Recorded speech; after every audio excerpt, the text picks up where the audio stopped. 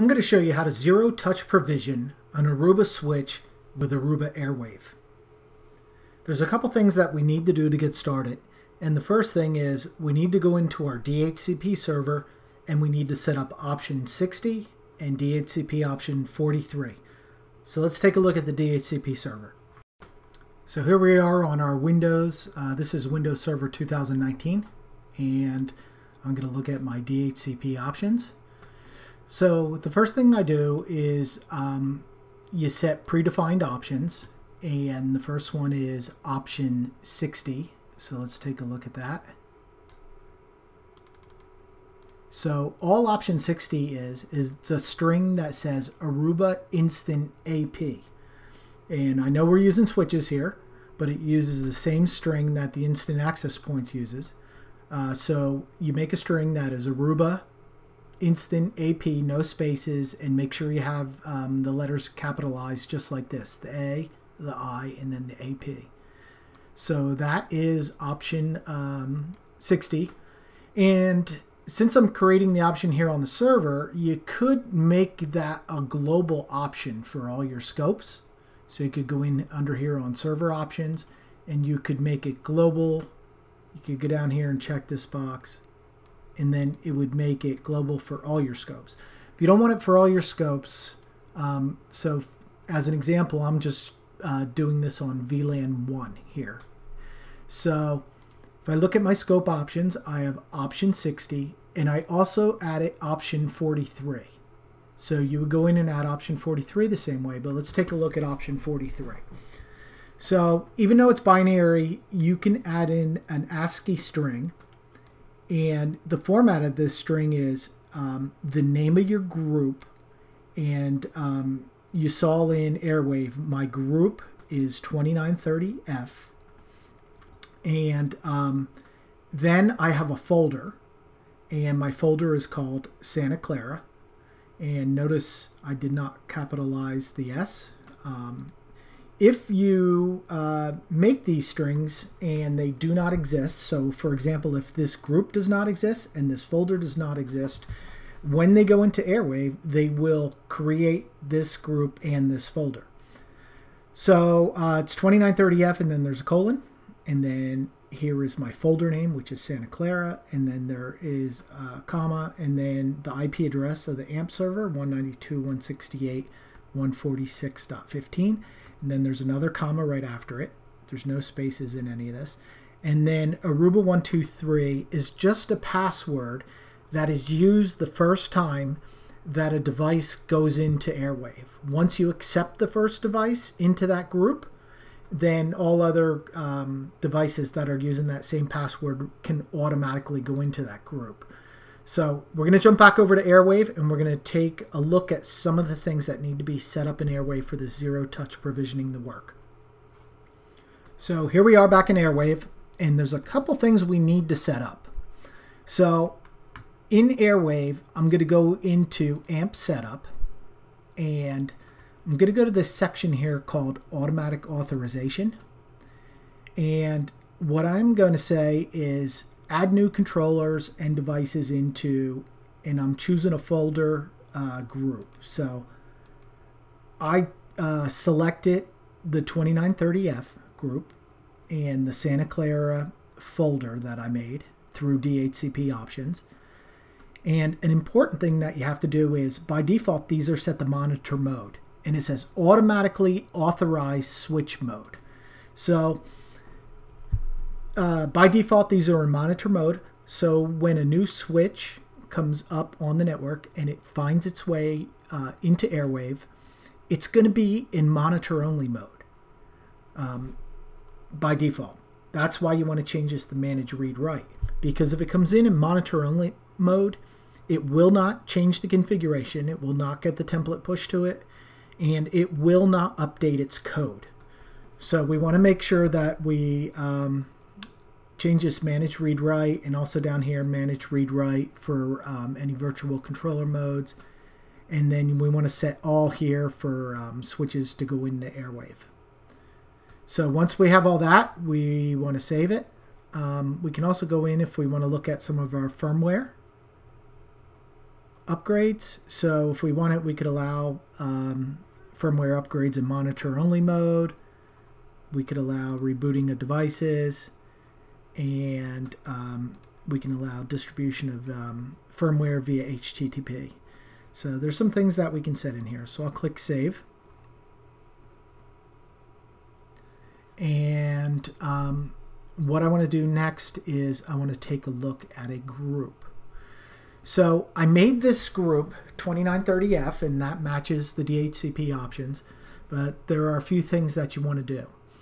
So if a switch would come into this group and there was never anything in this group before, you know, it's not going to get pushed to any template or anything, right? Especially if they're all factory defaulted. So what you want to do the first time for this is you want to take a switch and you know, configure that switch the way you want all of your switches to be configured, right? This will be your golden config. And once you have that switch, bring it in the Airwave. You don't even have to zero touch provision it if you don't want. Another way to do that is you can go in under a switch. So here's an example. I configured this switch. You can see it has a name on it, so it's not default. If I do show run structured, you can see some of the configuration in here where I've made some VLANs and I tagged them on interface 8. And you can see I manually added this in the Airwave. So you can go in and do, you know, config T, and you can do amp-server, and then you put in the IP address of the Airwave server, the group that you want it to go into, the folder, and the secret. And this switch will then go into your Airwave. So you'll see it come in the Airwave. Now, I put a little bit of a configuration on here just so I had some type of config that wasn't default that I could use as my template. So we'll pretend this is my golden template. And so now I brought it into Airwave. And if you click on the little wrench here, you can go and look at the template. So here's my template that came in. If I click on the pencil, I can edit it, or I can even just look at this template. So you can see that you know, Airwave is smart enough that it sees a host name and it makes it a variable, so it's not going to change it. But you can see the information that it is going to push down to all the new switches that come in. Now, if you didn't like this template, you could go back and you could delete it, and then you could fetch a template from another switch in here.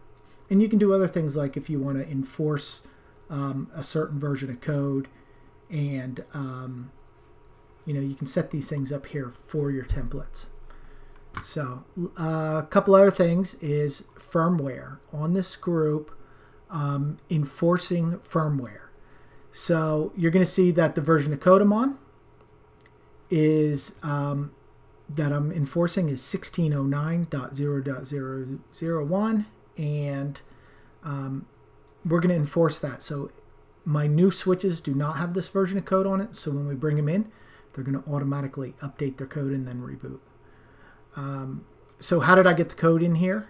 You could go into device setup, and you can go to upload firmware and files. And what I did was I clicked add, and I told it specifically what model switch I have. And then, you know, you can just put a description in here, and then you can click on choose file and upload the file off your local computer, and it will be in the repository, and you can then use this as the version of code that you want to enforce on a particular group. So right now we have our group, we have a template on it, we're enforcing code, and so right now there's one device in it. Well, it says one device, but one down. Now it's down because that was my original template switch that I brought in. So let's bring another switch online, and let's bring it right into Airwave. So here I have another switch. What I'm going to do is I'm going to do an erase start, so we know it's a fresh switch, and we're going to reboot it, and we're going to wait for it to come up. And one thing I will point out is you could see that the switch was on, if I scroll back a little bit, 1608 code. So since we're enforcing, you can see primary image is 1608 and the secondary is 1603 code.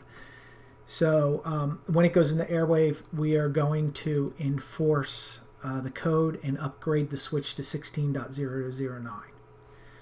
So let's open Airwave over here. We'll minimize this a little bit so we can see both windows. And we'll wait for the switch to come up.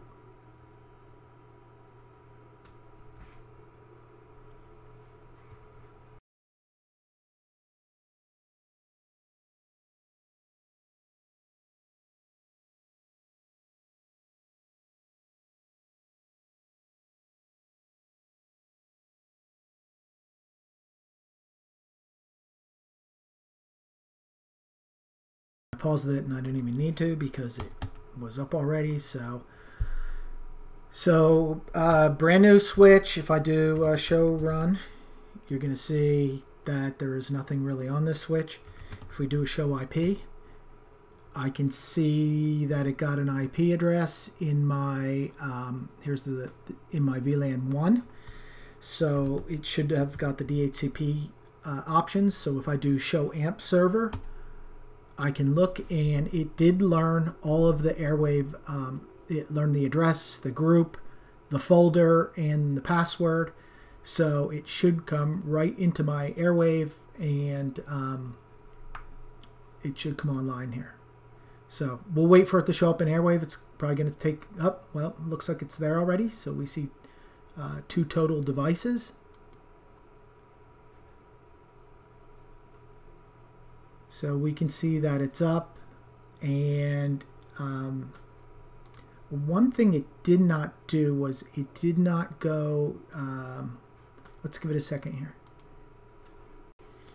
So it does look like, even though it says manage here, I can see the switch started a reboot on its own. So I'm assuming that it's updating its code. And I can see, yes, it got 1609001 code, so that's good. So it automatically did a switch upgrade.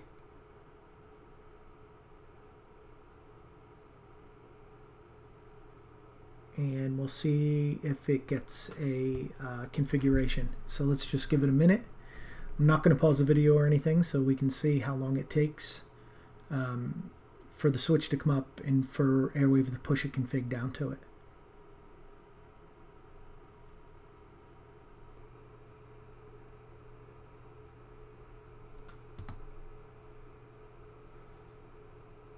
So maybe I'm just not being patient here.